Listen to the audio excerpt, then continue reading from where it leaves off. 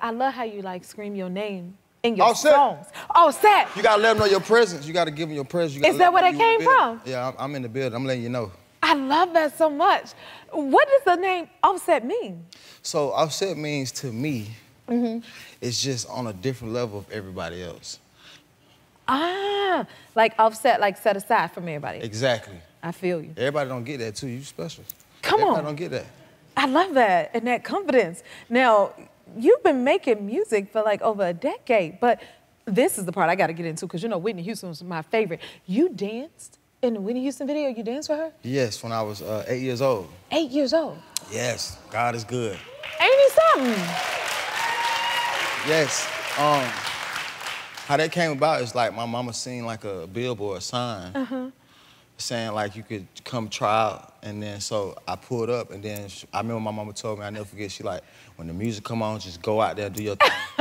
And I was like smaller than everybody. Everybody was like 11 or something like that. I was 8, and I did it, and then I remember she came from the back and pointed me out. Oh, she did? Yeah, and then when we shot the video, she was just a nice, sweet soul. She was a nice, sweet soul. Bobby Brown was cool too. He was making us laugh. Wow, so you got to cool. meet Whitney and Bobby. Yeah, both of them. And then I got a lot of cameos too. Look at that. I felt like I did my thing once I got older and seen that and noticed that God's good. Yes, he is, and you've been on the roll ever since. Yes. Okay, and I also heard you love all the greats. You love Michael Jackson growing up as a kid. He is the greatest. Does he inspire you? Like, how does he inspire you? He inspires me with fashion and also his drive of creativity and pushing himself to go to the next level, and like just coming from like how the same way I came from a group and how we were family oriented, and then being able to, cause it's hard, you know, like jumping out there by yourself. That's you know what I'm saying? When you're so used to one thing, and just pushing yourself and pushing your creativity to a next level, maybe somebody else might understand. Right.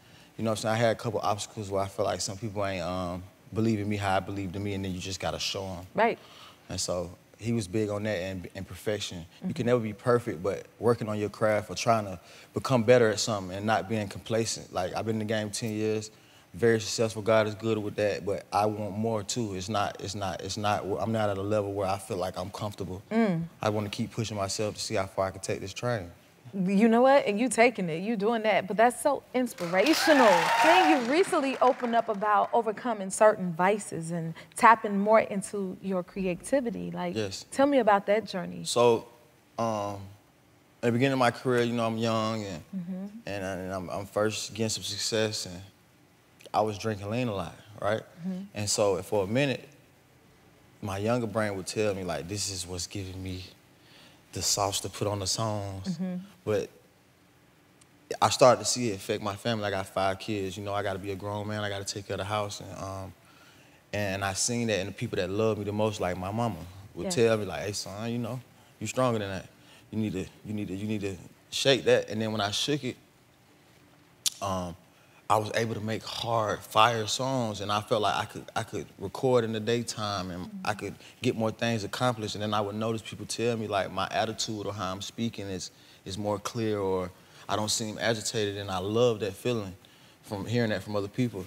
And so like for all my young people that got a little habit that you need to shake it and become a better person. That just gave me. Because it's not just for you, it's for the people around you, the people that love you. Yes. What women in your life have impacted your journey? My grandmother, R.I.P. to her, she passed from cancer before I could make it, but she was the one who believed, like, you know, when you're young and you're trying to do music, and you know your mama and them ain't gonna really push you to, they're trying to push you to go to school or something like that. My grandma told me, like, she believed and she knew I would make it, right? And so, and also my mother, my Aunt Jackie, my Aunt Susie Mae, we country, so we got a little country little name. I love that. I was raised just by a bunch of women to be a strong man. You know what I mean? I feel like a black woman is nothing like it. They could touch your soul a different way and help you understand yourself. And I want to salute you. Thank you.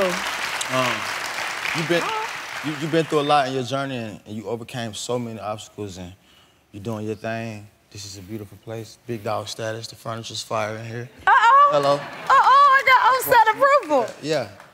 Thank you so much for that. I don't take that lightly coming from you, okay? That means a lot.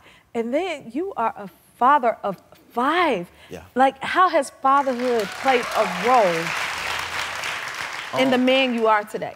Yes, it's the main role. Yes. It's my thoughts when I'm walking, and everything I'm doing, I'm always consecutive, always thinking about that because I represent them. I don't just represent me no more. And it's hard, you know, especially in entertainment, being able to travel all the time. But I'm in tune with my kids. I'm making school pickups. 2 days ago, I dropped my daughter off to school and picked her up. Aw. I'm making those efforts. That is beautiful. Making the efforts because, you know, growing up, I was raised, like I said, by women, and my father, I love him.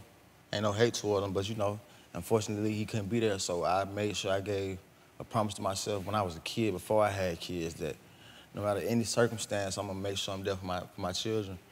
And it shows, because all my children excel in school, in sports, and ain't no trouble. God bless me. Thank God, so. Yes. We need more examples like you in that way. That is so beautiful. Are any of your kids musical like you? Yes, my son, Jordan, he surprised me like last Christmas. He pulled out his computer, and Fruity Loops is a program where you produce, you know. It's a program where you produce, and he like, Daddy, can I play you a beat? And Oh, he's playing beats, And so he plays me a beat, but then he makes it in front of me. And I'm like, wow. You 12, man, how you know how to do that? He was like, I just been practicing. I got the program, and I've been practicing, and it sounded good. Oh. But I'm type that I'm very tough on my kids about like achievements, because I don't want you to ever think it's easy, because the world ain't easy in real life. In real life, it ain't easy out here. So You teaching them the right thing. even though they have like the luxury of maybe being able to get some things that other kids ain't get, I want them to understand the significance of hard work. And like, just because I told him, you making beats, you need to lock in and focus on and create your own sound, and like, it sounds all right.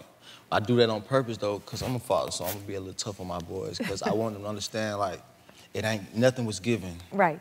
I remember when I was doing shows for $400 and had to split it. You know what I'm saying? So it was like spending the gas money to get to a place that's far in the country, in Georgia, to go make the same money to spend on the gas to come back home. Right. Just to get your face out The there. So hustle. it was the hustle. So I want to make sure my kids ain't never thinking like, oh, because my dad is successful, that I could just be successful. It don't work like that. You got to put the work and the grind in. You know what? You're a great teacher and a great example. If you like this video, smash that like button and subscribe to the Jennifer Hudson Show YouTube channel. Check your local listings or visit jenniferhudsonshow.com to see when you can watch full episodes in your area. And don't forget to sign up for the newsletter.